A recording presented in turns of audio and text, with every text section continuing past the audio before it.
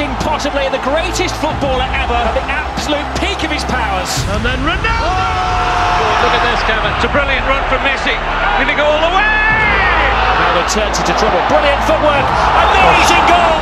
Messi! What? Ronaldo! Oh, Messi! What a goal!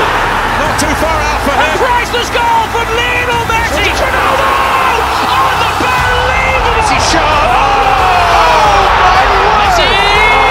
Oh, you beauty! Messi! Who is the best player in the world?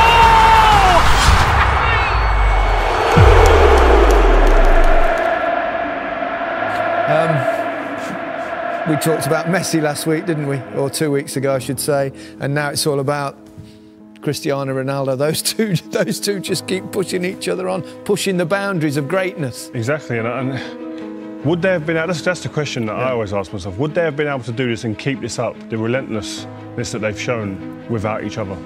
If they was out on their own, no one else around, would they continue to have done this? That's the question I ask. They probably do add to the motivation. Yeah, 100%. I think all the great sportsmen in the world have always had that someone else to feed off, and I think this is another great rivalry in football. They don't talk about it.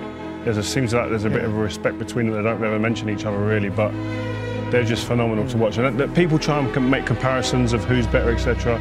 Just enjoy them, man. They're very different footballers as well in many ways, and what makes one better than the other. Yeah, forget the comparisons. They're setting standards. We're taking them for granted. We're expecting goals in big games to change games. They do it week in, week out. They're out on their own. As you say, completely different, but enjoy them. And even though they give off a different persona from the outside, and we see them differently, that hunger is the same. It just looks differently from the outside. They're both pushed on. They both want to beat each other, which has created this monster in both of them. They both deliver at the right time. They both deliver in big games. We've seen them score in Champions League finals, in huge matches all over the world. They're different footballers. One's diminutive, one's a kind of Adonis, but they give so much to the game. Yeah, they do, and they create highlight reel after highlight reel after highlight reel, and it's just phenomenal. That just each game, even at the weekend just gone, Messi comes off the bench, rescues the game for Barcelona. They're doing it week in, week out, and we talk about players that get to the top. There's many players that get there and stay there for a year or two. Yeah, these lot have been there for 10, 12 years doing it, and when you look back and you start looking at the stats, like we said before the game, he's almost, I think he's a goal off 650 goals, Ronaldo. That is more than I had appearances. What about you? Similar?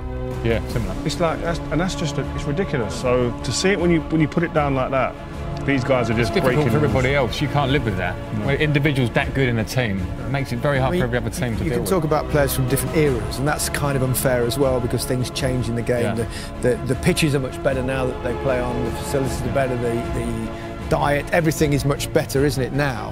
Yeah. So it's hard to compare players from different generations, but the numbers. The numbers, the statistics of these two are truly extraordinary. Yeah, that's what stands out. And the game is a lot quicker, I have to say now. So these things probably level themselves out. Great players in different eras will be great players anyway. But as you say, the numbers make a difference. People can overlook stats. You can't. They smack you in the face. The stats are incredible. To say that he scored more goals than appearances for Real Madrid, 650. I mean, that's abnormal. I mean, I don't want to butt you up too much, you two guys, but you two world-class players, and you sit there.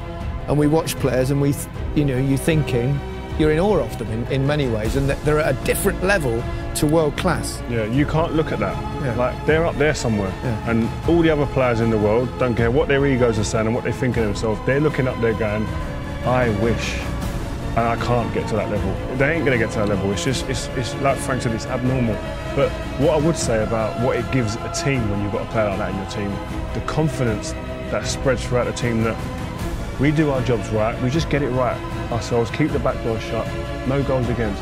He will score us a goal. He'll get us a chance minimum. I remember when I played against Diego Maradona and met him on a couple of occasions, obviously the '86, the World Cup game where, not the handball goal, but the other goal. It was the one time in my whole career where I felt like I ought to applaud. I mean, you get those sort of moments of players having a respect for genius. Yeah, and that, sorry to interrupt, Frank, but them type of goals, like as a football fan, I remember the commentary on that goal. You know, that turns, a little squat man. Like, you remember things like that. It's like today, people remember where they were when that goal went in. And likewise, the Zidane goal in the Champions League final. These goals create great memories, and you remember that occasion and that time, what you was doing, what you was wearing, etc. Unbelievable. I think, well, I can't split them at the moment, but I think they are over all the eras. And you know, we see old videos, it's not easy to compare, but the ruthlessness, not just the ability, but the hunger and the ruthless finishing. And the longevity. Longevity, game after game, year after year, scoring in important games, things that we take for granted. It's not been done before to this level, it hasn't. It's Ronaldo. Oh, he's done it! He has only gone and done it! Could this be the hat-trick before half-time? Oh, brilliant! The most talented footballer of his generation. Cristiano Ronaldo takes his time, still got time. Oh, 2-0. Messi away from 2, 3, 4. Wonderful, wonderful, wonderful. How good is he? Cristiano Ronaldo! Who else on a big night? Grip ball. Ronaldo, he's onside. He's beaten the defence. He draws Valdez. Cristiano Ronaldo with a platinum touch. Lionel Messi! Oh my goodness! Lionel Messi does it again. He's superhuman. Another chapter in the incredible story of this little man. Quería la 3, acá está la 3. Vica el Barça y Vica Cataluña. 1, 2.